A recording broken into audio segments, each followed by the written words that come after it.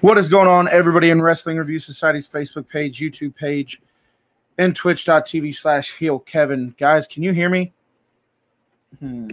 Oh, there we go. Like I was saying, welcome everybody from Wrestling Review Society's YouTube page, Real Pro Wrestling's YouTube page, and twitch.tv/HeelKevin. Guys, we have another amazing pro wrestling interview for you guys tonight. We're going to be sitting down with former Lucha Underground World Champion and Lucha Underground Gift of the Gods Champion, Marty the Moth, a.k.a. Martin Casaus. But guys, just before we get started, I want to take a quick chance to thank all of our amazing sponsors who make this show happen each and every time. We are currently waiting on Marty to do his raid. He is going to be raiding straight over to our Twitch account, and then he'll pop in. So he's not here yet. He's still live on his channel. He should be here within the next few minutes. But while we wait on Marty, guys, if you have any questions for him whatsoever, feel free to flood that comment section. We will get to some of your guys' viewer questions as we go on. And with that being said, I want to take a chance to thank our amazing sponsors, first of which being A-Rock Designs. This is my wife's custom business. She made me this kick-ass Bullet Club tumbler. If you guys want to get any custom merchandise made, whether it be tumblers, shirts, hoodies, hats, whatever the case may be, go to arockdesigns.com or A-Rock Designs on Facebook and place your orders today. Also, guys, you can get all of our merch. You can get all of our merch at storefrontier.com/Wrestling Review Society for all of your Heel Kevin merch or Wrestling Review Society merch. So, yeah, guys, we're just going to wait on Marty to show up. He should be here in the next few minutes. Guys, if you are watching on our Twitch channel, hit that follow button. Hit the host button. Let's get some people in here. Share this out on your Twitters, your Twitches, your Discords, wherever you guys share at, because we are currently trying to get to 1,000 followers. Once we do, guys, we're going to have a couple belt giveaways for you all. We're going to have a couple belt giveaways for you guys to enjoy. 4 people are going to win a championship from this channel. All you have to do is hit that follow button to be eligible. If you follow our channel, you are entered 1 time. If you subscribe to our channel, you are entered 3 times to win. So, guys, follow the channel, subscribe if you can, and we're going to have ourselves a little bit of a giveaway. Still waiting on Marty to pop up, guys. So if you have any questions, go ahead and let those roll. What's going on, Immortal? What's going on, Clown Prince? Tank, Alize, thank you all for showing up. Are we at 1,000? Have we already hit 1,000 followers? Let me go and check really quick. It's still showing 979 on my end. Still showing 979 on my end. So I don't think we've quite hit 1,000 yet. Just waiting on Marty to pop up.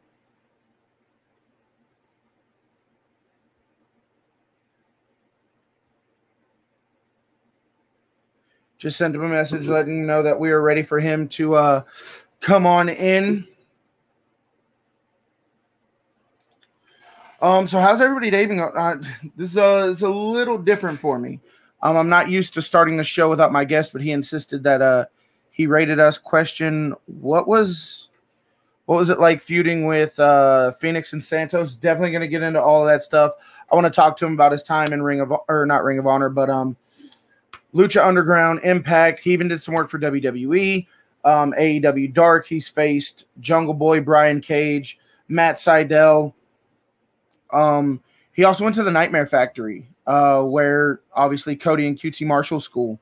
So I'm really looking forward to getting into all of that stuff with him as well. I'm watching some wrestling on YouTube of Simbody versus Zach Monstar versus Sean Hawley. Yo, Simbody is so awesome. Simbody is such a great, great mind of wrestling. I absolutely love watching that guy work. Rob, everything is good today, man. Everything is going just fine. Just waiting on our guest of the evening to pop up. Marty the Moth will be joining us momentarily, very, very soon. He just put up his stream ending sign. So it looks like he's jumping off his stream and getting ready to come in here.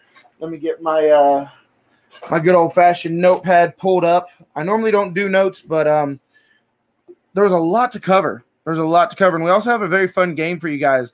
we're going to have a game between Mr. and Mrs. Casaus, Marty and his wife, to see who knows the other one better. It was a game that I pitched to them, and they both were more than happy to entertain the idea. So, yeah, it's going to be a really fun time, guys. It's going to be an absolutely amazing time.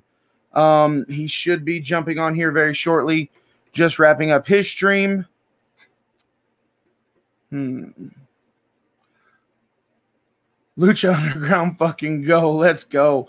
I was such a fan of Lucha Underground. I remember when Marty first came out, Marty kind of struck me. Okay, so he just hit us with that raid. We're going to have a bunch of raiders coming in. Thank you all for being here so much.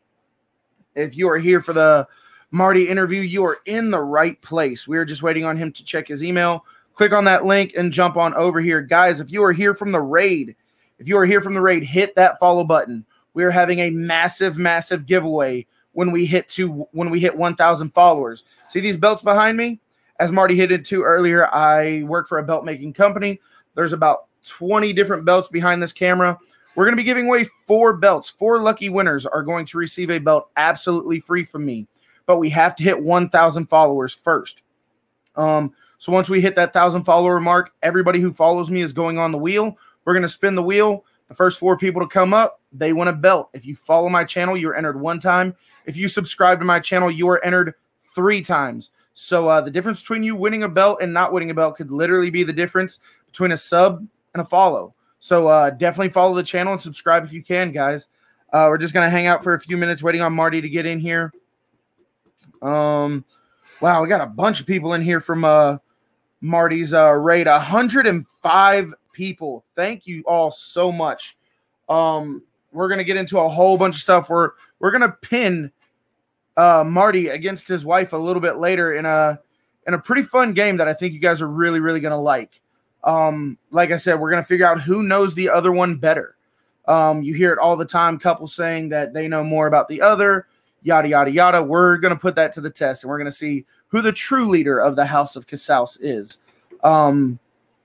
So, yeah, guys, thank you so much for being here. Hit that follow button, guys. I cannot stress that enough. Hit that follow button. Once it comes time for us to start giving away these belts, if you don't hit that follow button, there's only one way to guarantee that you are not going to win, and that is simply by not following. Guys, host the chat, share it out, send it to your friends. Let's get some people in here. Let's get 1,000 followers, and we're going to have 4 absolutely free championship belt giveaways.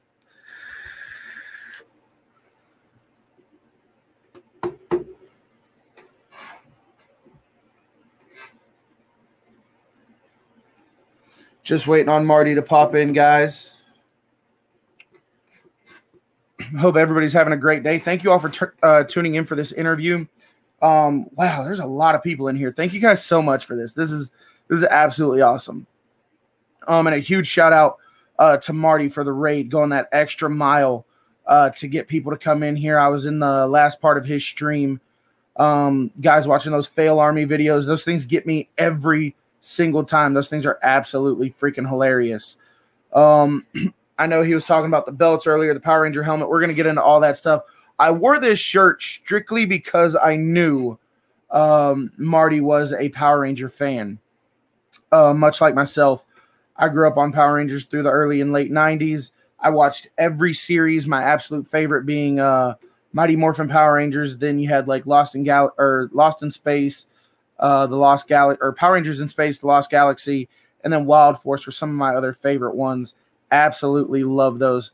Hello, Kevin. Glad to drop back in. I'm glad you're here, man.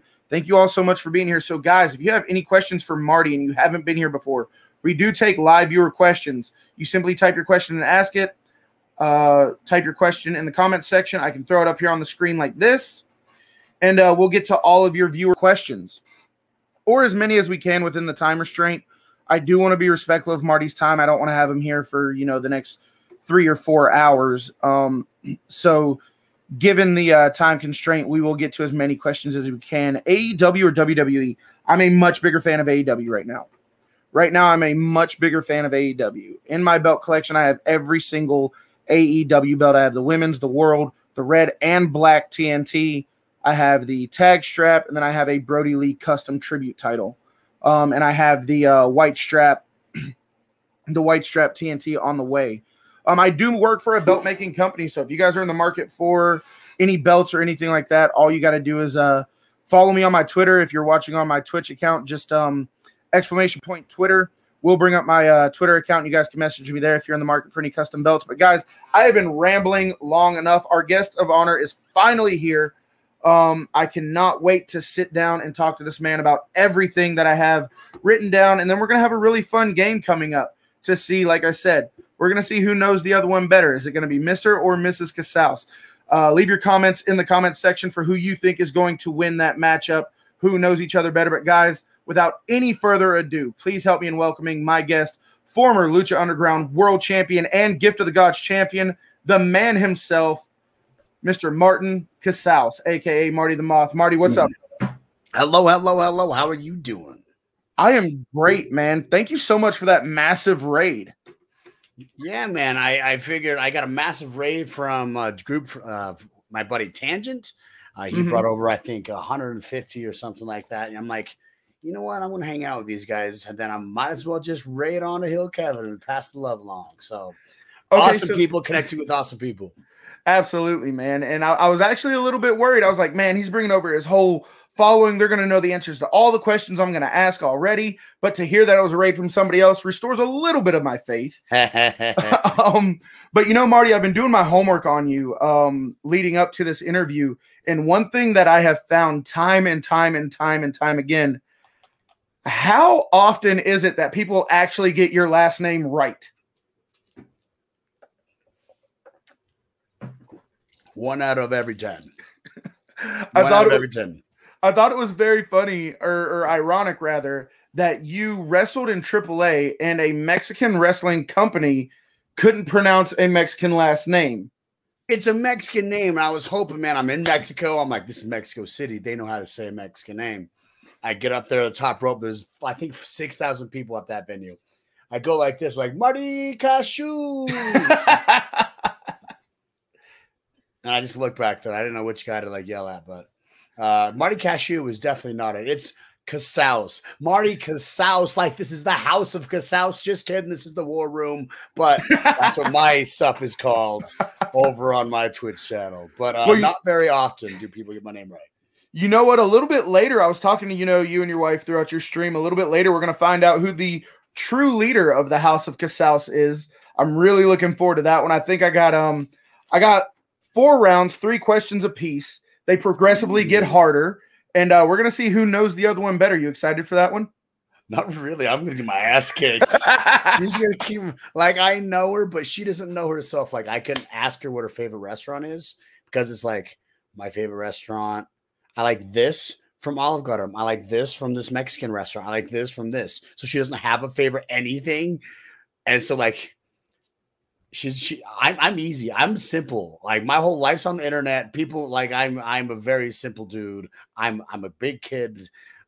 I'm an open book. She's gonna kick my ass probably in this, but I'm excited for it either way. Oh man, I'm really looking forward to it. But before that happens, let's go and get to know a little bit about you for the people who don't know or the people who only know you from Lucha Underground. Clown Prince, I see your question. I am gonna get to that one just a little bit later, so sit tight for me, bud. But Marty, you have been maybe not so recently, but you suffered an injury and you have bounced back so miraculously from I think you're in the best shape that I've ever seen you in. Your physique looks great. Your gear looks great. Kind of talk to us about your injury and how you went about, because normally when people get injured, they battle with this. Is this going to be it for me? How do I bounce back? You pretty much look like there was no other option. You were bouncing back. How did you find your way out of that injury and what was your recovery like? So I actually got injured streaming. So be careful, streamers. This shit is dangerous. Not all it's cracked up to be. That's right. You could get injured on this job. I was lifting weights, being all tough. Then I set the weights down, and my dog looked at me and shook his little butt. And I'm like, "You're adorable." So then he started running at me, and I'm like, "I'm gonna hug the hell out of this dog." I hug him, and I'm so happy because my dogs are the best things in the world. I go left, I go right. And when I go right, my L4, my L5, and my spine decide to pop out of it. Oh, God. And then so I can't do anything but let go of my dog and do a timber like a cartoon. to fall over. And then that's where I'm like checking, like I can feel my legs. Cool. I can wiggle my toes. Wiggling my toes. Yeah. Like I fell off screen. So I'm like rubbing up my side. Like, okay, I just got feeling and stuff. But what happened is I herniated my L4 and my L5. It took me 2 years to get back going. I tried everything under the sun that you could think of for recovery. Like I laid on a bit of nails once. I guess some Russian girls told another guy that it worked real well. And I'm like, if it worked real well for him, whatever, I'm doing it. So chiropractors, everything under the cryotherapy, a lot. There was cupping. There was the ones where they stick a needle in you and electrocute you. What's that one? Is that electroshock? Oh, we did a lot of TENS unit stuff. I ended up paying $9,000 for stem cells. Holy hell! It was a lot because I couldn't physically walk. I remember going to a WrestleMania party, and I love to have a good time. We'll say that. I love to have a good time, and I kind of got that from your Instagram. What happens in Vegas stays in Vegas, right, Marty? And on social media. But long story short, I worked really hard and I did a lot of things because what else would I rather do than what I'm doing in my life right now? I did the stockbroking thing for 15 years before this, and I hated every single minute of it until I could get in the car and drive 15 hours to a show. And that's what I waited for all weekend. So I don't want to go back to hating my life and working for the weekend. So what better thing to get back in the best shape of my life, use this time to get to where I need to be. And here I am. So I worked really hard. So I appreciate you noticing. Yeah, man. Like I said, this is probably the best shape I've ever seen you in. And it's a true testament to your willpower. And, you know, one thing, not trying to make you relive your injury or anything like that, but 2 years is a very long time to have to fight back from something. Did you ever feel like, is it worth still wrestling, or was it always, I'm going back to pro wrestling? It was always, I'm going back to pro wrestling. Because I did this so long where I was doing pro wrestling as the side hustle while doing my job. And then it just got to the point where that I was doing wrestling more than that. And then I don't want to go back to that again. It was always, I want to go back to wrestling. I want to go back to making content. I want to go back to streaming. I love streaming. Like I'm going to stream after my wrestling career. I know I can't wrestle forever, but in my head, I did have thoughts of, is this it? Am I going to recover from this one? Am I going to be able to come back so that I could be 100% and not be that guy who can't move anymore, but trying to do a drop kick? I worried about that. And that's actually why I signed up for the Nightmare Factory, so I could kind of test that, prove that to myself. So, yeah, and that's exactly where I was going to go with next, man, because we all see you as, you know, Marty the Moth. You've held world titles. You've held championships just about everywhere you went. And you made the decision to go to a wrestling school. A decision that maybe not a lot of people quite understand, myself included. So, I mean, you kind of just hinted at it. How beneficial, you know, you were this TV guy. You were mainstream, AAA, Lucha Underground, a few things with TNA and WWE. You were mainstream, and you made the decision to go back to wrestling school. How much more did you learn going back to school, or was it just a refresher course for you? I mean, it was definitely a good refresher course. I did pick up things like, oh, this is a good idea. Most of what I've learned was like doing matches in front of them and like hearing from Glacier. I don't know if you watched WCW, but I was a WCW guy. Glacier was the coach there. Luther from AEW was a coach there. QT Marshall and Cody Rhodes. But I got to work most with Glacier. It was just like, I got most of my information from doing a match in front of him and be like, well, what about doing this instead? I'm like, oh, that's a good idea. Like, so it was a lot of, I know how to do the mechanics of it. Yeah. But there are better storytellers there to help me tell a better story. The psychology of it. The psychology of it. Yes. And like we talked about earlier, after an injury where I couldn't walk for so long, going to that school, it wasn't a question in my head anymore. Can I come back anymore? Can I still do this? Yeah, and if it was, hey, I can't do really nip ups anymore. I loved doing nip ups. I thought it was cool as shit every time I nailed it. QT Marshall hit it the other day, and he looked like a badass, and he smiled like a shit-eating grin. It was great. I don't look like QT Marshall, Marty. He straight up look like QT Marshall, I don't brother. look like QT Marshall, man. Hey, chat, does he look like QT Marshall? I didn't. I get it all the time.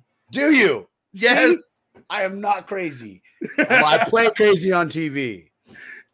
Anyway, we're talking about Marty's, or not Marty's, but QT's nip up and how you used to love doing them. I used to love doing them, yeah. So, but now I know if I do that, it really throws a sciatica. Look what you did. Look what you did, Marty. See, I'm just throwing the information out there. People are deciding whether they agree with me or not. Oh, snap. Okay, if you agree with me, put a yes. Heel Kevin is a love child between QT Marshall and Miro. Ooh. All right. Oh, my God. The Shockmaster. So but I learned what I could do and couldn't do. Like if I hip up right now, I have crazy sciatica. I'll shoot down my leg, and that would suck. So I don't hip up anymore. But I can still. I know what I can and know what I can't do, and now that question is answered for me. I was able to create connections there with AEW that maybe I wouldn't have had before that, even though I already know half the roster from Lucha Underground. And it was good just for me. It was a test for me. It was a good thing for me. Now, is it true that when you went to the Nightmare Factory, and then we're going to get into your wedding because you had to move to Atlanta for 3 months while coming up on your wedding, while all this other madness is going on. So we're going to dive into a little bit of this just before we move on.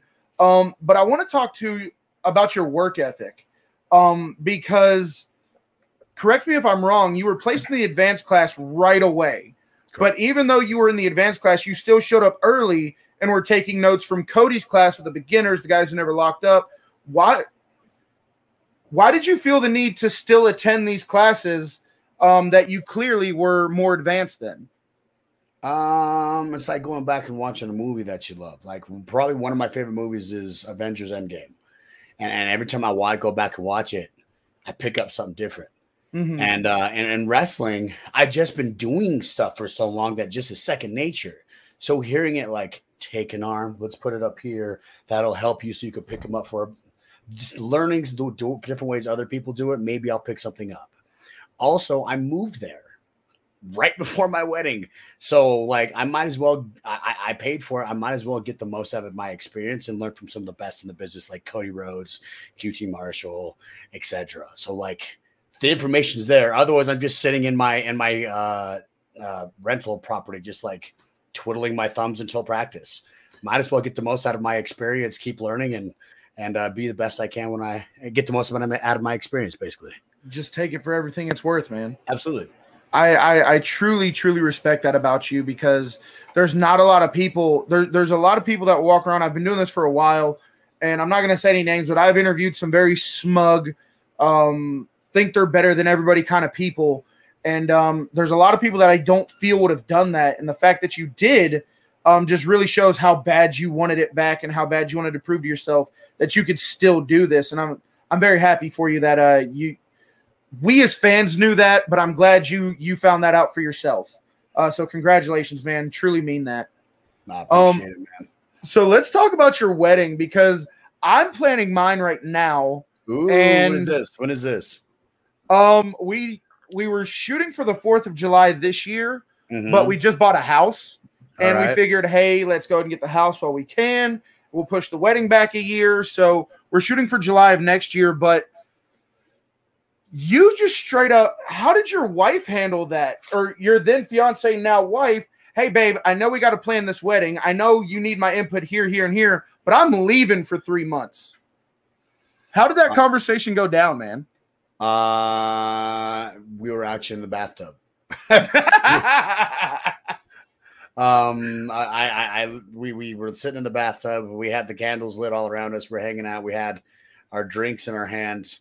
We trying to break the news easily. Yeah, I don't like. So my back's starting to feel good. I haven't been able to move for almost 2 years, babe. So how do you feel about me going back to school? Like, what do you mean going back to school? Like, I want to know like what I can and can't do and be good for making connections, etc. and then I'll know I can still do this for know where I'm at with this. She's like, okay. I'm like, that's it? I'm like, yeah. She's like, okay. As long as I'm with you, I'm good. I'm like, I love you. And it went down like that. So it went down a lot. I am lucky that my girl is here to support the crap out of me and all of this. I'm super lucky because I've had girls that are jealous of certain things, like people writing you because you're on TV. They'll write, like, send you pictures. It used to be girls, but lately it's been guys. Just saying, don't send nudes. Anybody, don't send anybody unsolicited nudes. Happily married man, ladies and gentlemen. Just don't do it in general, guys. Like ask, like, yo, do you want this or something? The confidence you gotta have to do something like that. I do gotta give it to him though. It's like yes or no. There's no like bullshit and going through it. It's like I don't want to get to know you, yes or no. Like there's that, but not unsolicited because I open them up and I'm just like, hi is the conversation. Okay, I'll write back. Hi. Where's this conversation going? Dick pic. What? like there's that escalated quickly. Guys, don't send unsolicited news. Just saying. Jesus. Just hi, dick pic. Done. Yeah, that escalates. So, Marty, correct me if I'm wrong. You started wrestling in 2003, correct? And this October will be your 18th year anniversary in pro wrestling. That's right. That means I'll be wrestling for half my life now, bro. That freaks me out a little bit. I like to ask this question because I always get such an array of different answers. But let's just say hypothetically you were able to go back in time to 2003 and you were able to give young Marty one piece of advice that you think would have really helped you throughout your road in pro wrestling, whatever it may be, something you know now that you wish you knew then. What would that advice be to a younger Martin Casaus? I would tell this advice, but I don't know if back then I was ready to accept this advice. That you are enough. When I originally first came into professional wrestling, I had been bullied as a younger kid. And then so when I came into wrestling, I just pretty much, I want to be the guy that everybody hates. And I pretty much projected all the stuff that happened to me as a bully into the persona that I was when I first started.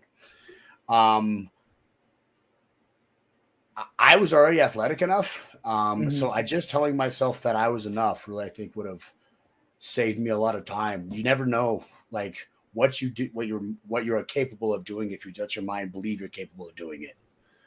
And I think my life could have been a definitely different trajectory if I wasn't trying to face the, well, oh shit, should I do this? Well, should I do this? Fuck it, just do it and then find out. So that's what I would tell myself is, you're good enough. Keep going. So I wish I would have learned that when I was younger. Not to get mushy or nothing, but that's the information I'd give myself when I was younger. No, man, I love getting these different answers. You know, we always hear the blanket answers. You know, you're never going to know everything. Calm down, take criticism, take the advice. But for you to really, you know, show yourself and wear your heart on your sleeve with that, I truly appreciate it because it is a very personal answer. I think we all kind of struggle with those kind of things throughout life. And that's one of the reasons I like asking that questions because normally the questions we get apply to so much more than professional wrestling. So I truly appreciate you and your answer.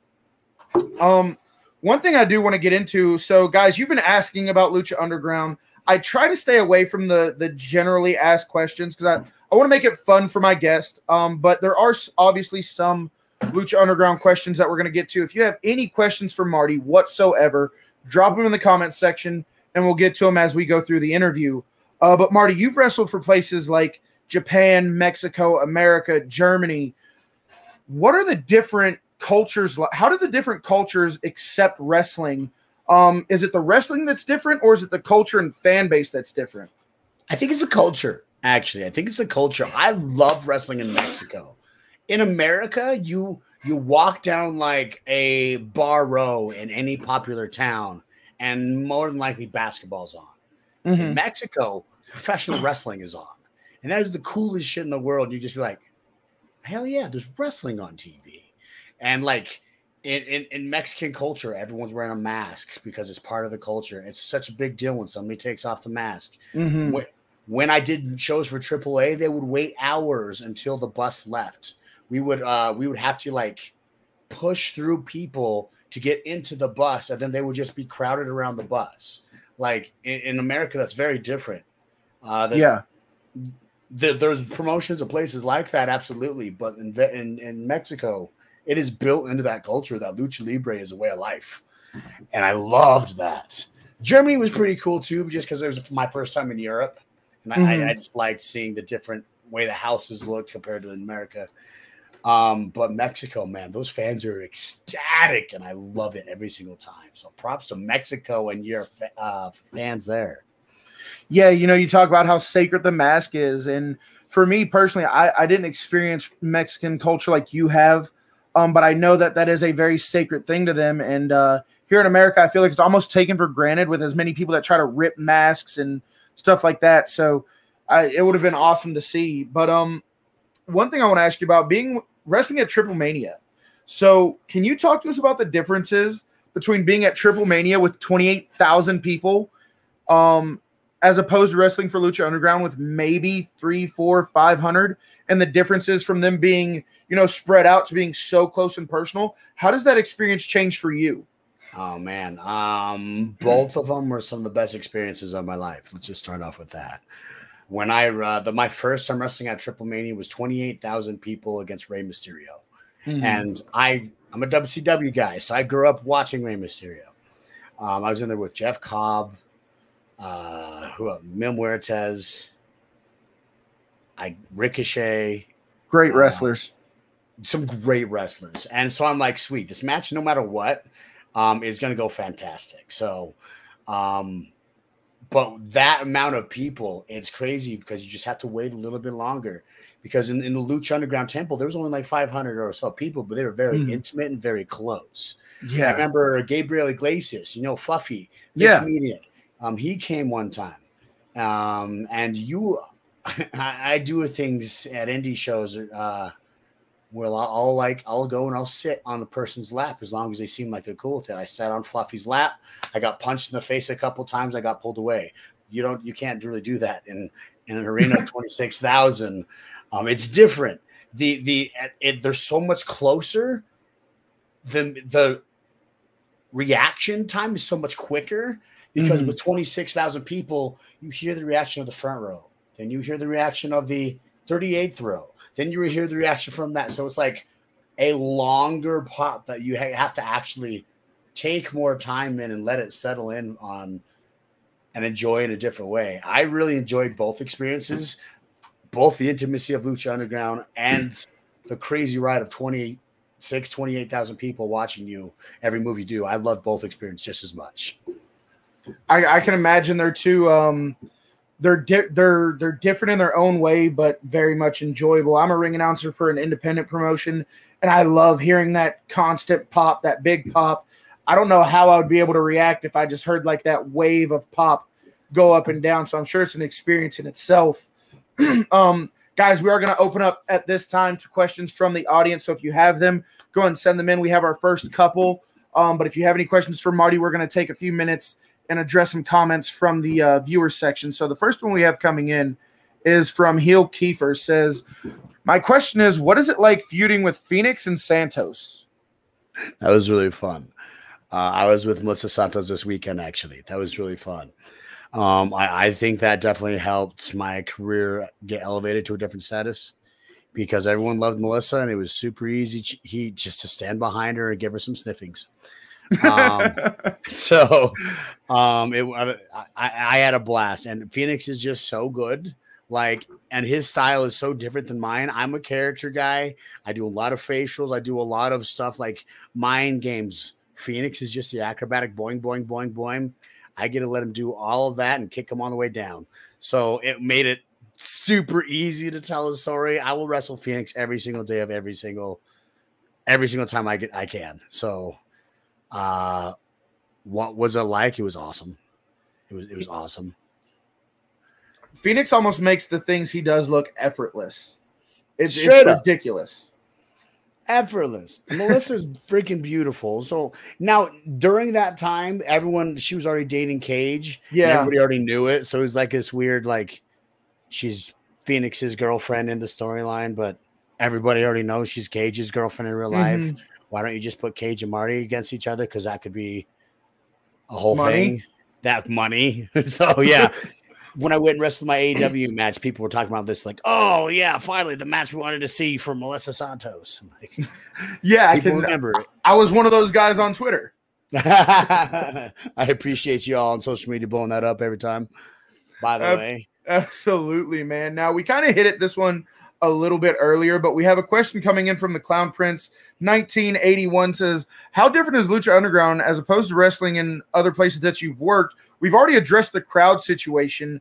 So what were some of the biggest differences? Because it feels like Lucha Underground, as far as the theatrical side of it, was so heavily scripted and so soap opera-esque, almost like Telemundo meets pro wrestling. What are the differences between Lucha Underground and other places that you've worked?" I think a lot of places I work, just the intimacy of an indie show, but the exposure of a major promotion. I love the intimacy of independent shows, but when you did something in Lucha Underground, a lot of people saw it, and that was awesome. Plus, the vignettes is something that wasn't done in wrestling before at that time.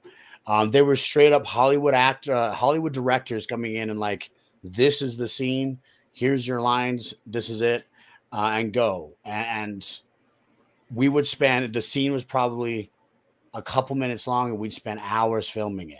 Like, it was Hollywood producers doing it like they do in Hollywood, which I love because I love making films. And so that's like right up my alley. And thank God, because that's where I kind of feel like I filled a kind of creepy niche while in my vignettes. So that I think is the biggest difference, is just the ability to do vignettes in a movie cinematic format as compared to, hey guys, it's cut to the back where we're standing here with a microphone. Like, very different in the way you were able to tell a story. Plus, we had time travel in Lucha Underground. I don't know any other wrestling promotion that has time travel and people cutting off each other's heads. It's fair enough, man. One question I wanted to add, I completely just blank spaced on it. Oh, that's what it was. So, question for you, because I heard, I'm not privileged to any of this knowledge. I didn't work for Lucha Underground. I'm not close friends with anybody who is. Maybe this is the start of a friendship. Who knows? But anyway, I heard the contracts there were a little shaky. Do you still get, like, because now you have Lucha Underground that is free to watch on a Tubi television. Do you still get like royalties and stuff when people tune in and watch your matches? We never did. Never did? We never did. Not once. Not once did we ever get a residual ever. That's why some of those contracts were such shit, because no one got residuals. It was a Hollywood production without paying. We were paying us as wrestling promotion. So we got paid for our appearance, but never got a single cent of royalty, any of us. I imagine that caused a lot of friction between a ton of the guys in the back. Once we were like, oh my gosh, this is a TV show, not a wrestling show. Like, we should be getting this. It did like raise more and more questions. And there was a lot of questions at that time about what was actually happening as far as like contract wise, like, why can't I go wrestle for this place or this place when we haven't filmed anything in 4 months, kind of thing. Interesting contracts there. Yes. Yeah, I don't want. Go ahead. Go ahead. I was just gonna say I don't want to pry into it too much. It's very personal. So I mean, if you don't care, then I'll ask. But if I ever get to a point where you don't want to talk about it, just let me know and we'll move on. But I've shits. I've never been able to talk about this with anybody, and these are some of the questions that float around, especially when AEW started, because you look at the different wrestling promotions now.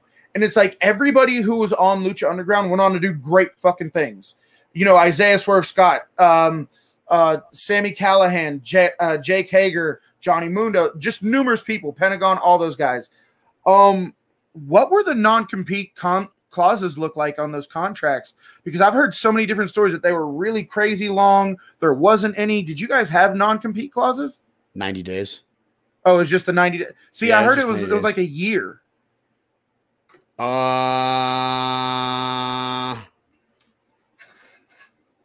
Now you got me thinking. Was it a year? I wasn't allowed to do anything other TV until I got out of the contract. So, even if you were on the contract and you weren't filming, you still couldn't do anything. Exactly. So like I couldn't go do anything. Like even I remember I was talking to Ricky Mandel. He was saying like, yeah, there was some local indie show that I couldn't do because they were on local TV. And because it was on TV, he wasn't allowed to do that anymore. And that's what was like regular work for him. I'm trying to remember now I might have been wrong with that 90 days. I apologize. I wrestled a bunch of places that didn't have too many issues. And then I got out of my contract. I want to say pretty easily compared to most people. I didn't do a lawsuit or anything. I just kept emailing somebody over and over and over and over. And they're like, finally, okay, yeah, you're out. You're good. You're done. I'm like, okay, just leave us alone now. Yeah, exactly. What is it? The squeaky wheel gets the grease or whatever. Absolutely, man. Absolutely. I lucked out in that aspect. So I don't honestly remember now. I might be wrong with that 90 days because I didn't have to run into an issue where like, oh man, I can't.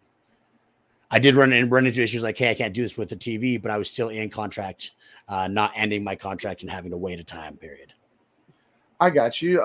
Another question going back to our audience. We have Kid Wavy Rapper says, was there anyone in Lucha Underground that you wish you would have been able to work with? Sammy Callahan, Sammy Guevara. I think both of those would be a blast. I worked a little bit with Sammy Callahan when he came in and jumped me one time with me and my sister Mariposa. But then we've worked with each other.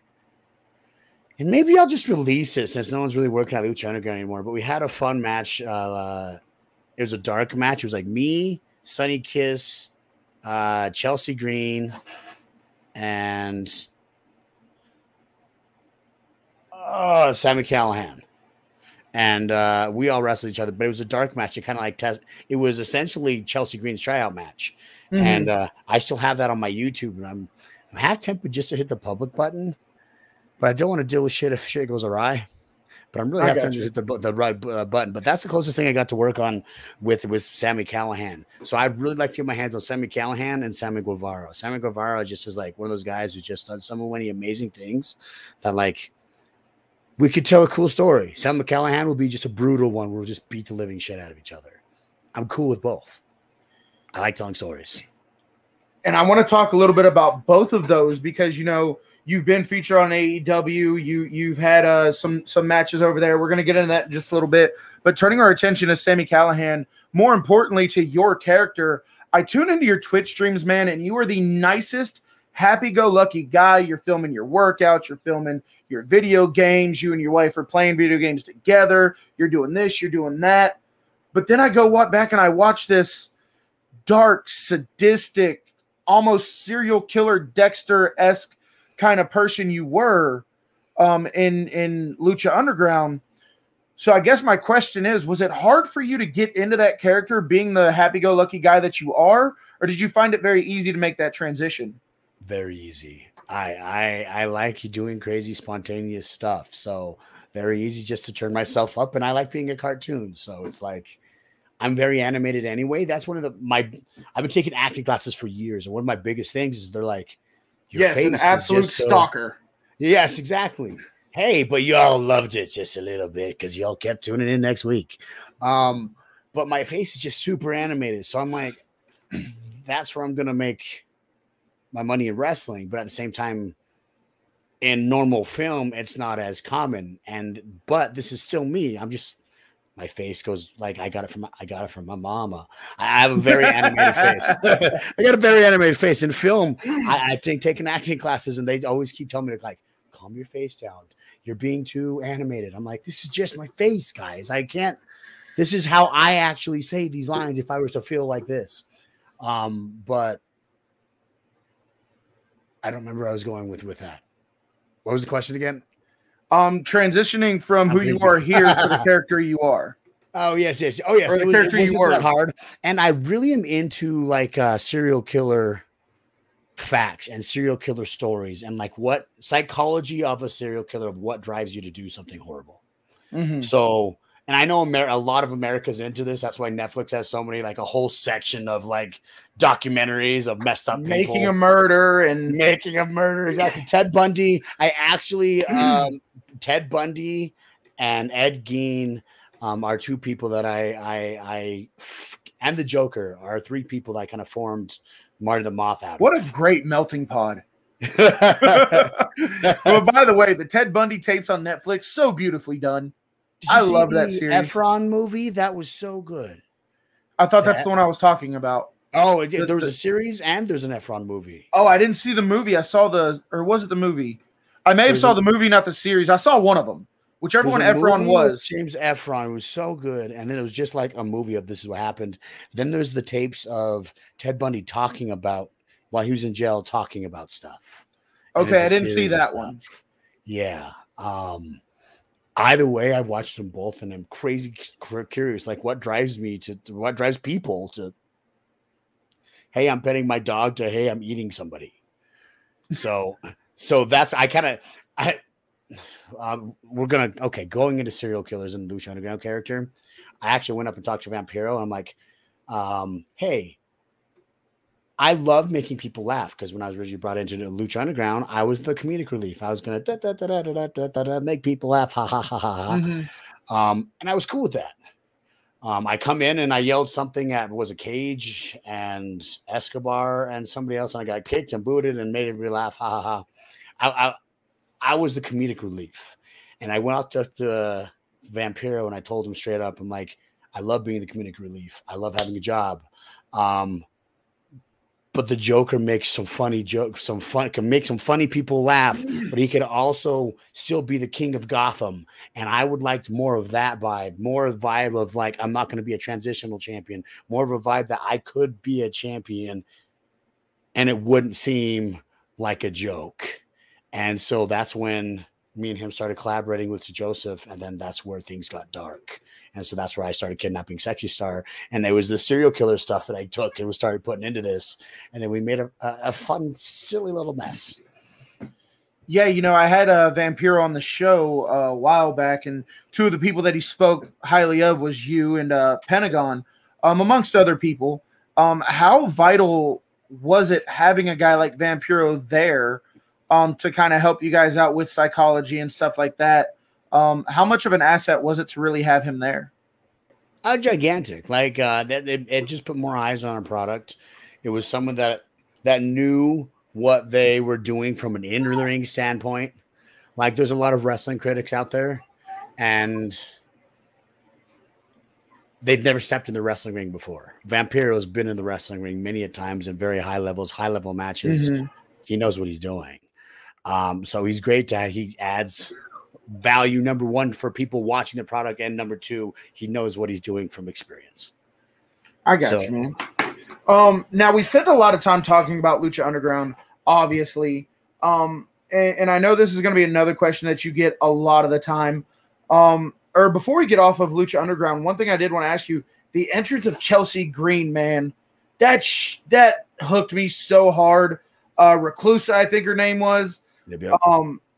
Whose idea was it to bring her in? Because the character you played and the character she was bringing to the table, you guys meshed so well together. You already had your sister there, enter Chelsea Green. I mean, you guys looked unstoppable. Yeah, I had a blast working with her. Taya came up to me. She goes by Frankie Monet now. Mm-hmm. Taya Valkyrie came up to me and talked. She was like, "Hey, my friend Chelsea's in town. Should I ask if she should have a match? Like, she wrestles for Impact." I'm like, "Yeah, I know Chelsea." And by that time in Impact, she was doing the crazy Psycho Bride gimmick. Exactly. Gotcha. She's like, should I ask? I'm like, yeah, you should absolutely ask. Like, if your friends are there, of course, ask. Like, try to hook up all your friends with jobs. Is that why you left Sledge on red? He's such a liar. Sledge, you are a liar, by the way. Lies. He'd kill me if I didn't throw that jab in there. I don't believe you did that, but I just had to. Always try to hook up your boys. Goddamn. But she said, should I ask him? And then she went and asked, and they said, hell yeah, let's do a dark match. And that's the match actually that I was talking about still on my YouTube. And they wanted to kind of see that dynamic, and it worked. Well, I was kind of the crazy gimmick. She was the crazy bride gimmick. It just kind of chemistry worked, man. It was fantastic and awesome work with her. She was down for anything. She wanted to work there, and she's just as cool as hell. So I'm always down for everything. So we're like just bouncing ideas off each other. Like, what kind of messed up Harley Quinn Joker-esque stuff could we do? And that's kind of where the platform we started on is and by the way, looking into the actual comics, not the mainstream stuff, those two have done some sick shit together. Yeah. Like the Joker has done some bad stuff. I don't know if y'all seen Killing Joke and stuff, but the DC gets dark. But it was super fun. Chelsea is amazing, and hopefully I get to work with her some more. She's an ROH right now. Yeah, man, I would love to see it. Like I said, you two complimented each other so well, and she just came in looking like she knew exactly what to do, when to do it, how to compliment your character. I don't think there's another person they could have put with you, maybe like a Rosemary type character, maybe, but she fit that mold so great, and it was beautiful to watch. Guys, last two Lucha Underground questions, and we're going to move on because he has done more than just Lucha Underground, shockingly enough. But anyway, that's fine. Ask all you want. I made the schedule for you, and my wife's not home yet. So, well, I guess we're just killing time until she gets home, so she can embarrass you.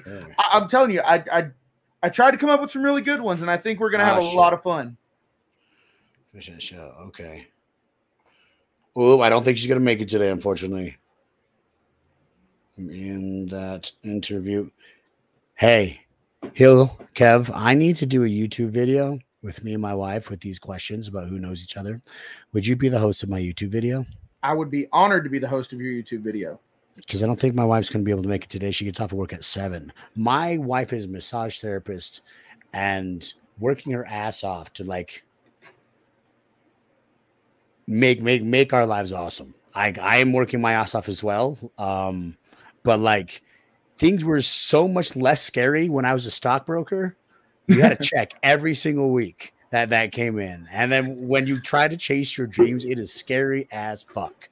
So, dude, I'm so happy. I was a detective, and I left to be a full-time streamer. A detective? Mm-hmm. Snap. I'm a state certified police officer. I just don't go to work anymore. That is awesome. Still certified. I still do everything I have to do to keep my certification. I just don't go to work. But I maintain my certification, that backup plan. But trust me, I know exactly what you're talking about. Maybe not to the extent of being a stockbroker as to pro wrestling, but trying to pursue this career of podcasting. I feel your pain. Question from Kid Wavy Rapper says, if Lucha Underground returned, would you go back? Now, there's been a lot of speculation about it coming back. I don't know. I've seen all Hefe's promo and stuff like that. If it did come back, would you be interested in going back? And what are your thoughts about it possibly coming back? I would absolutely go back. Depends on actually who's doing it, but I would absolutely be interested in looking at it. Absolutely, I'd want to go back. It's obviously not going to be the same. The whole roster is somewhere else doing amazing things. Mm-hmm. And I would absolutely want to go back. I heard MLW is doing their Detective Hill. Yes, I tried to be I was a fair one. Or as fair as I could be. And yes, technically right now I am at work. I actually went and did the police test. I went and did the physical. I went all the way to the interview, and they all stared at me like this. And I was worried about it. I'd be like, if I had that much power, I'd pull over all my friends and be a dick. I'd have like, in my head, I was thinking like, hey, ladies, you were going too fast. You better get out of this ticket. And I don't want to give myself that kind of stuff. Ironically, you get accused of doing it so much you'll never even think about actually doing it. Like you get accused. I was 3 weeks on the job. 3 weeks on the job, fresh out of the academy, just out of training in my own car. Like finally in my own car, I'm feeling like I'm king of the road. I got the world is my oyster. I'm ready to go. I get called into the chief's office, and I'm like, what the hell is going on? What did I do? I can't possibly be getting fired yet. And sure enough, there was a complaint where luckily I had my body camera on, and he already knew it was false because he watched the body camera footage. He just wanted to let me know and kind of give me pointers on how to be more careful and stuff like that. You know, basically critiquing me after.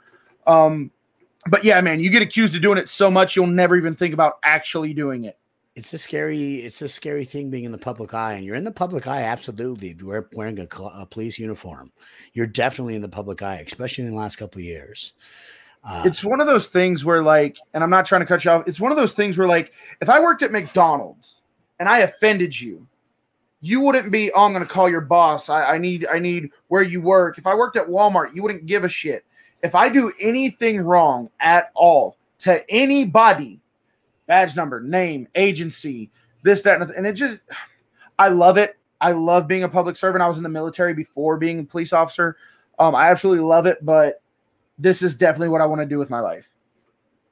Hell yeah. This, I think, I just got it back from Vegas, and I was talking about I have some opportunities. I may end up moving me to Vegas, and I don't hate that idea at all.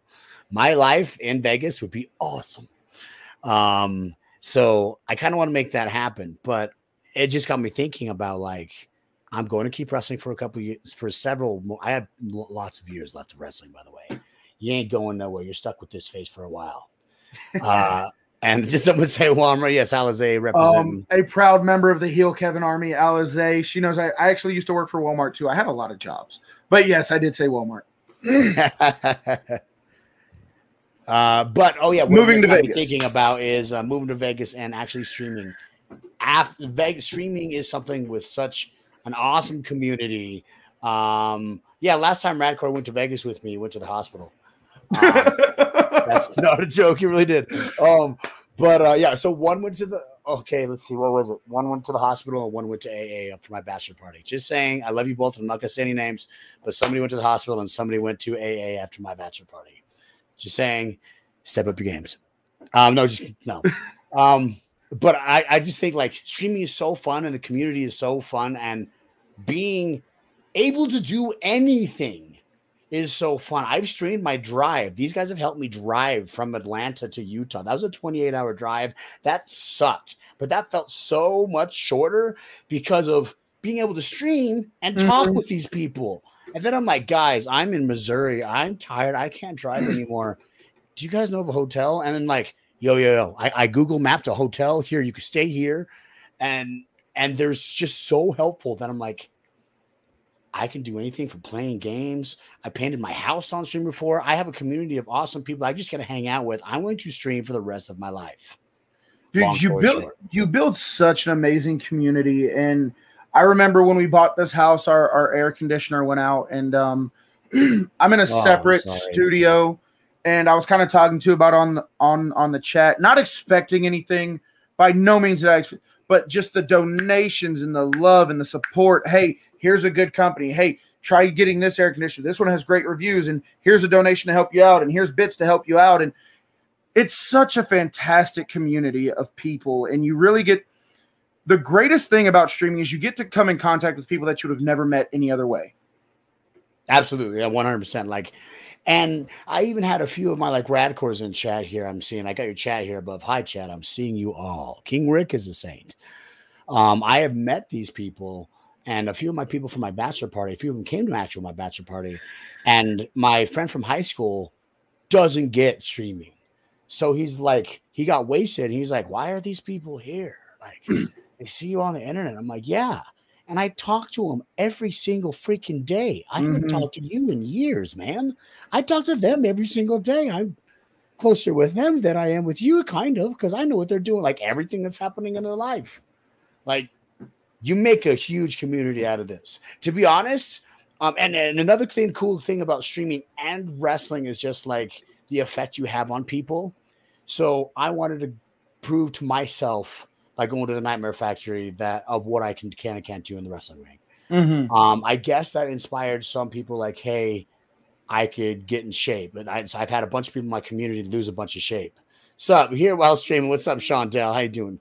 I have a lot of people get in shape. I had a lot of people actually gift and donate. Like, my community paid for my Nightmare Factory trip, damn near.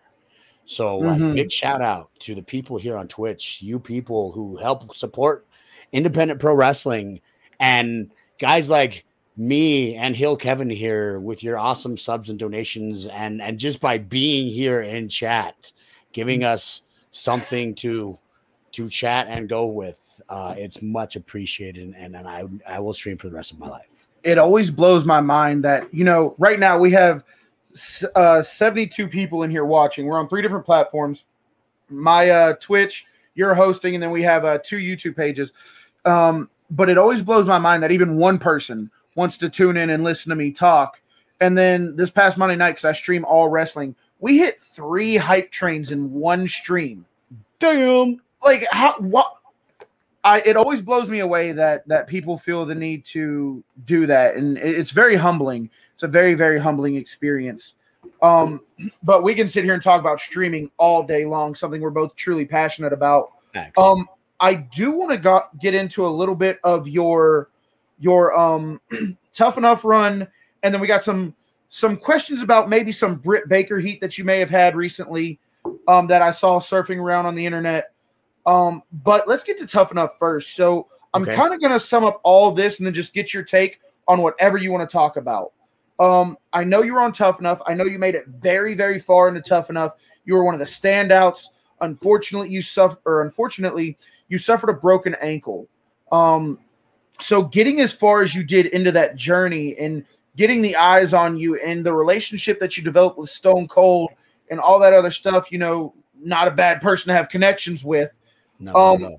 But going through all that and then breaking your ankle, kind of talk to us about your mental, the mental side of it and just everything you went through leading up to your injury and then realizing that you weren't going to be able to finish Tough Enough.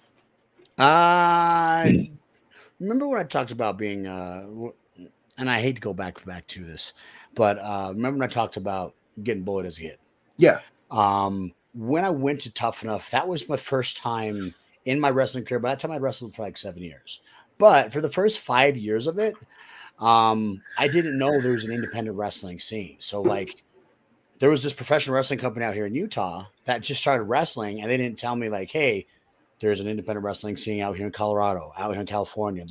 You make a name for yourself and you get higher in the ranks to make it on TV. I didn't know that. So for a while I was doing all my matches here in Salt Lake City once a month, and it was just so those first 5 years I don't even think count, but I got a shit ton of practice in. I'm not trying to laugh. It is what it is. It's just what happened. No, I'm not even laughing at what you were saying. I'm listening to everything you're saying, but this comment just threw me for a freaking loop. You see the comment? I do. I did. Oh, happiness and sunshine is to answer your question. So anyway, getting back into your run with Tough Enough and being bullied and stuff like that, I apologize for cutting you off. That's just the most random question that's ever been asked on my show. Welcome to my stream and my chat, guys. But Tough Enough, actually, when I started wrestling and started winning with some things, like I knew I was good in Utah, but I didn't fully understand. Like I was just good at wrestling, not just good in wrestling. Like I was good, not just good in Utah. I was good at wrestling. So like I started winning all this stuff in Tough Enough. I'm like, you know what? I could actually freaking be a wrestler for a living. If I win this, I could get a WWE contract and be one of the top in the world. And I'm kicking ass right now. So this is awesome. So that was a huge confidence boost for me, to be honest, to like changing of my attitude, which needed to happen. And then shortly after that, lightning struck and my glass ankle happened. And you know the story from there. But that was something that needed to happen for me to change my mentality on my perception of myself, which is why I said if I was to ever go back, I would say you are enough, etc. Because what if I already went to Tough Enough knowing I was awesome at wrestling? Like your brain is smart, is way more capable than you think. But Tough Enough was fun. Great experience. I'm trying to remember what I was trying to say about it. It was the first time that I was able to not be working, because I was working as a stockbroker at that time. It was my first time I was able to take work off and be paid to be a professional wrestler. And I thought that was cool as hell. And so that was an awesome experience for me. So tough enough, awesome thing, awesome start to a career. That's got a lot more to it. Coming out of that, even though you did have to withdraw due to injury. Yeah. I believe I heard you talk about you developed a relationship with Steve Austin where he would help you with critiquing your matches and stuff like that. Growing up a wrestling fan and seeing the things that this man has done throughout the business, what is it like knowing that, you were, even though you didn't win, some people say that wins and losses don't really matter, but the relationships that you build on this journey, having that relationship with him's got to feel pretty good. Absolutely. And just knowing how genuine he is about how he feels about wrestling, and it feels pretty good. Like texting people for my wedding to come down, and I invited him to my wedding straight up. Like, shoot your shot, right? You miss 100% of the shots you don't take. Bam. See, there you go. And so I wasn't going to miss that shot, so I shot it. Well, I'm sorry, I wasn't going to not take that shot. So I shot it and missed, but I shot it. But he texted back. He's like, I'm like, hey man, I'm getting married on this day. If you're down, he's like, I would love to, but I'm buying a house over in Nevada right now, and I just can't. So I appreciate the invite though. By the way, I've done this a few times, so I hear this is your first. Make sure it's your last. I've done this a few times. I'm like, okay, Stone Cold said so. Make this the first and only. Done. Stone Cold said so. That's damn right. Well, I mean, at least he didn't leave you on red like somebody did to my boy Sledge. Yeah. Who would do that? What kind of dick would do that? So I thought this was very, very, very interesting. As far as, we hinted at you being on AEW Dark. I do want to get into that because you faced some really great talent. We talked about, the anticipation of you and Brian Cage. You faced off against Matt Sydal, Jungle Boy, who I personally believe is the future of the business as far as baby faces go. 100%. The dude's amazing. But before we get into that, I kind of saw this little bit of heat, or not really heat, but, fans kind of prodding at that professional wrestling machine, trying to create heat when there's not. Was there any truth to you and Britt Baker having heat about you, using the drag from the mouth, the mandible claw type thing, whenever you would drag your opponents? None whatsoever. Me and Brittany are cool as fuck with each other. Like, completely false. Completely false. The where that came from is because I went and did an interview with Wrestling Inc. And what I said is one of the critiques that Tony Khan gave me as he was running backwards, because he's always been so hands-on, was, hey, you did a thing, and the thing that I do is I put my hand in people's mouths and drag them like a dead body. Okay. And that was from that serial killer stuff I did in Lucha Underground. He's like, just be aware, mouth stuff is kind of also Britt Baker stuff, so be careful with that. He didn't tell me to change it. He said, be careful with that. So I'm like, cool. So I changed it up to do a neck thing. That's all. There was zero heat. I hadn't talked to Brittany about it at all or anything. Like, we're 100% totally cool. And there was never even a conversation with me and Brittany that's like, nothing like that. It's just the critique that Tony gave me to make sure that I stick out in his product. So I'm definitely not going to hate on a critique from the man who owns the company. And that's one of the examples of, like I said, wrestling fans, when there's lack of drama, they want to create that drama. So I'm glad that there was no heat there, and I'm glad you can clear that up.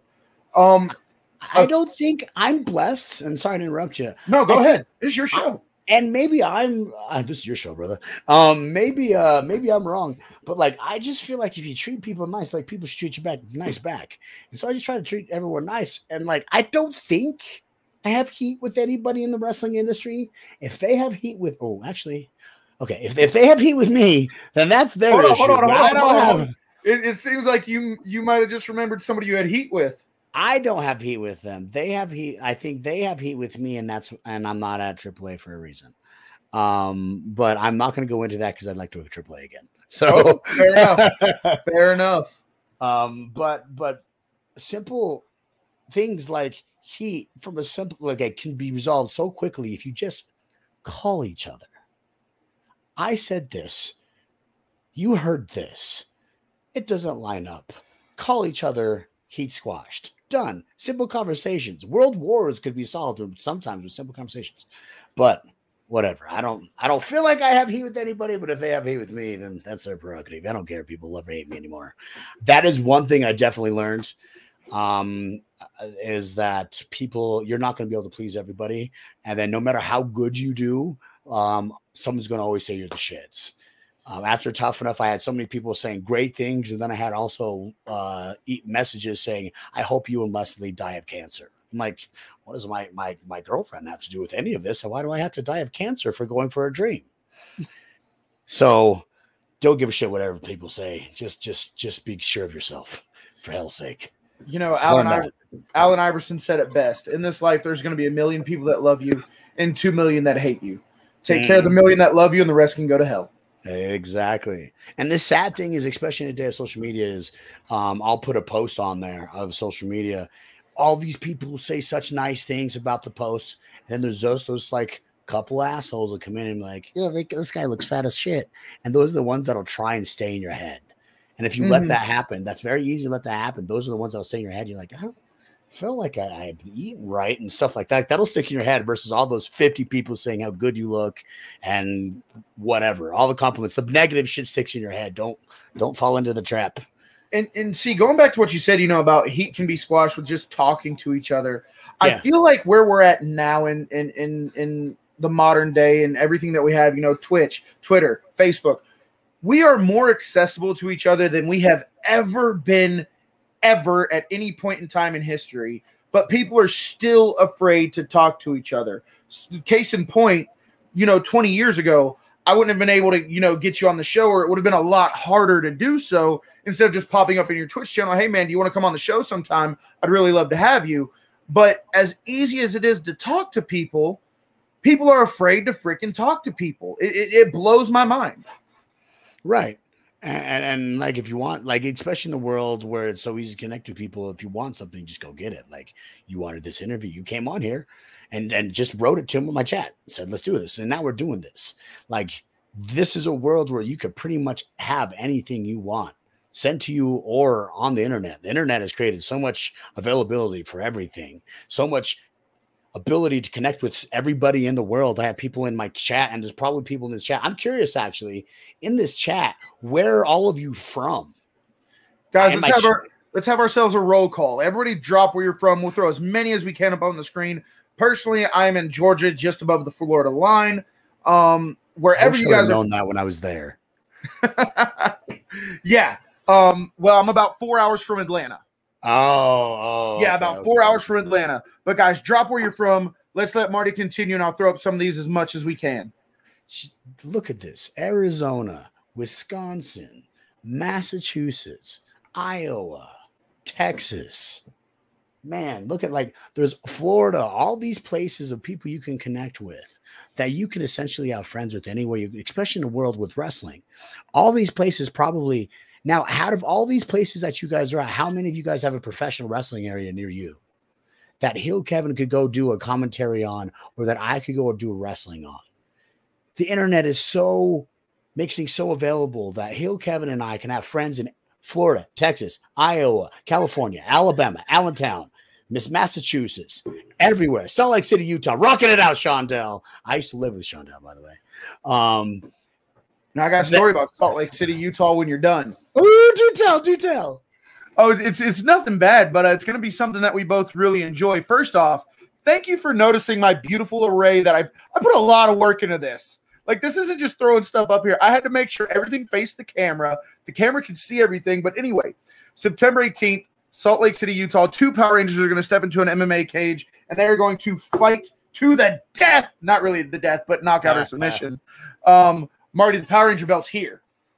Oh, yeah? Are we going to reveal it? Has it been revealed? I can't show it, but I can show you when the interview's done. What a dick tease. Do you see this guy?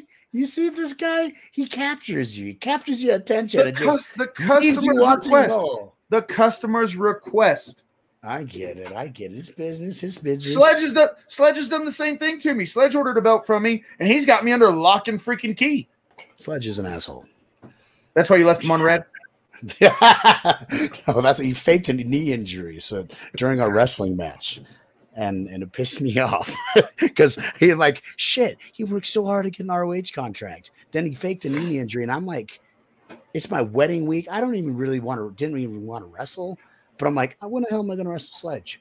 So he comes in, and then he fakes a knee injury, and I'm like, oh shit. Like as a friend, he's my legit friend. I've known him for years, but we've never worked with each other. Like he went down with a knee injury. And I'm like, oh, there goes his ROH stuff. He was just about to have all his ROH stuff like blow up. And then he comes to his friend's wedding and fucks himself up. So no, Sledge is an asshole, but I love you too, Sledge. Alize says we need Marty and RPW. That's the company that I work for based out of Fort Myers, Florida. Who never been. Love to break that virginity. Oh, it's such a great time. We just had our 6-year anniversary show. A guy that you may be familiar with, Ryzen. Rob! Yeah, good buddy of mine. We got it actually right here. I got these for giveaways. They're autographed posters from the show.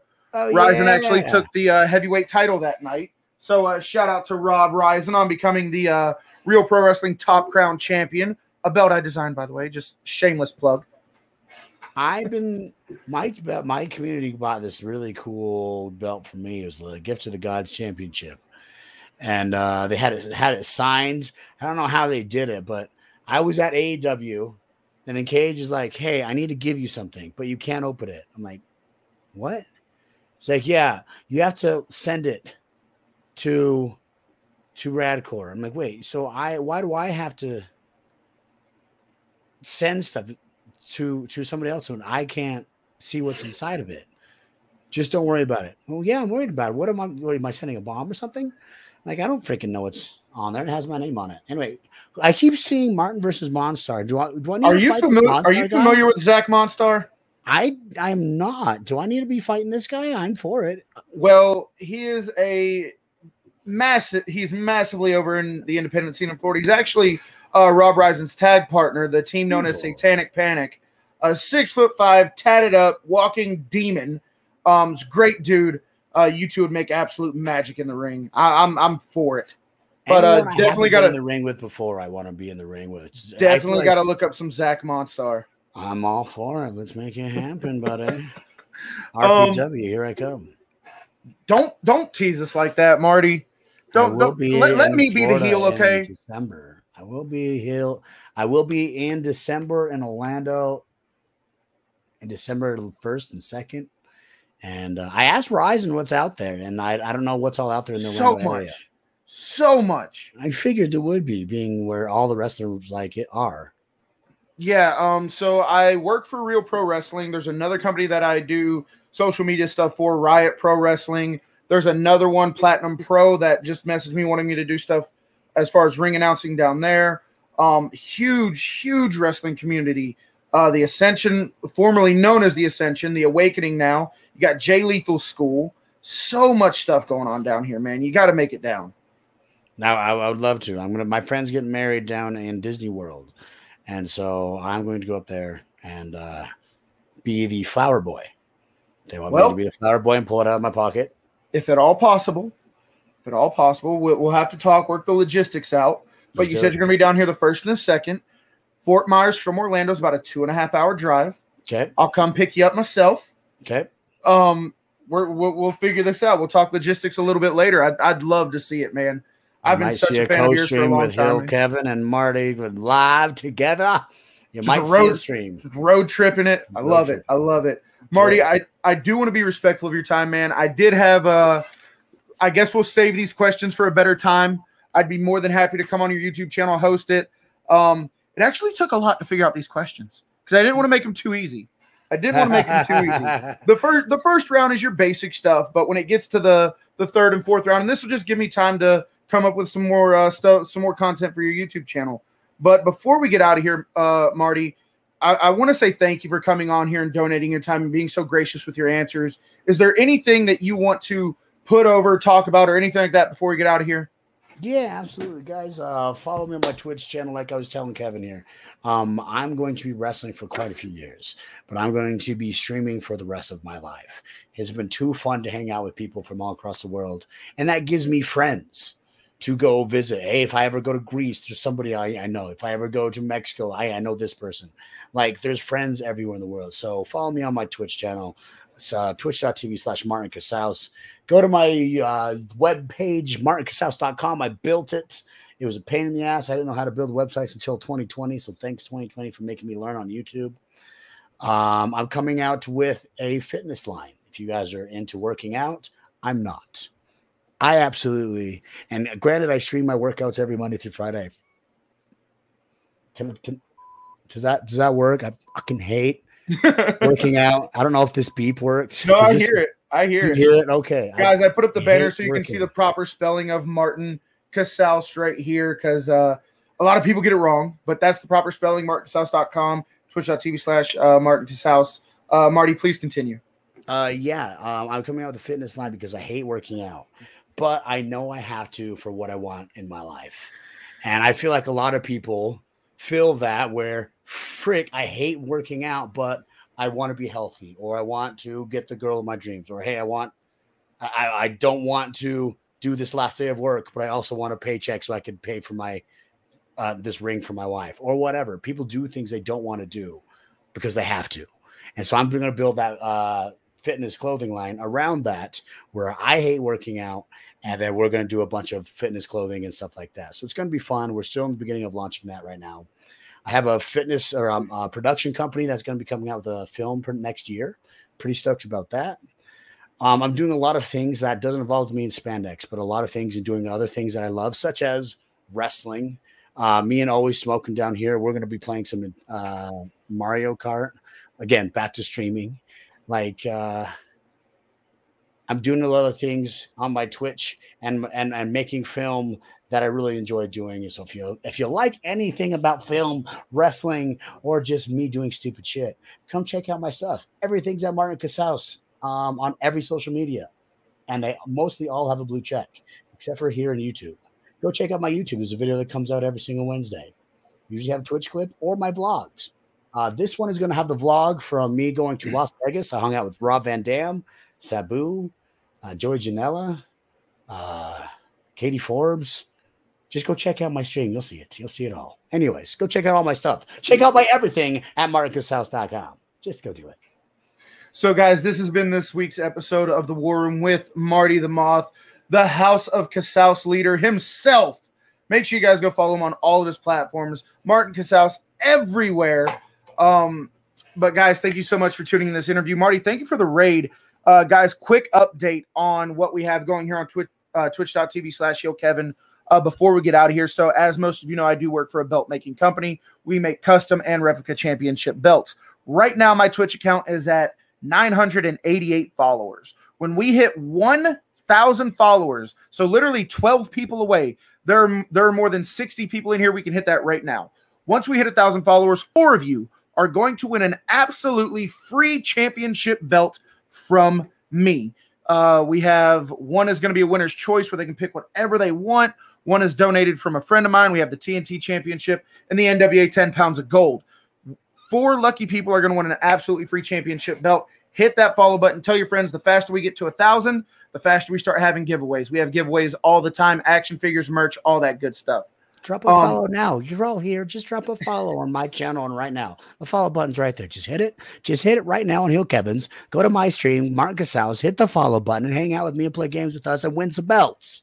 It'd take 30 seconds. Take less than 30 seconds. Less than 30 seconds. But with that being said, I do want to say thank you one more time to Marty. And it means a lot that you noticed all of this stuff. By the way, the Red Ranger is the best Ranger. I wore this shirt just for you. No, sir.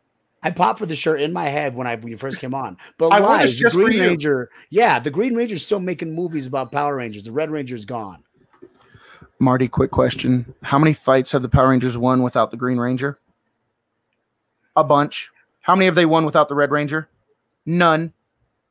Ooh, yeah, that's what I thought. I don't know about that. I don't know about that. And if you use the Kimberly argument, my retort to that is this is a ass kicking contest, not a ass getting contest. He might win in certain areas, but the Red Ranger is the best Ranger.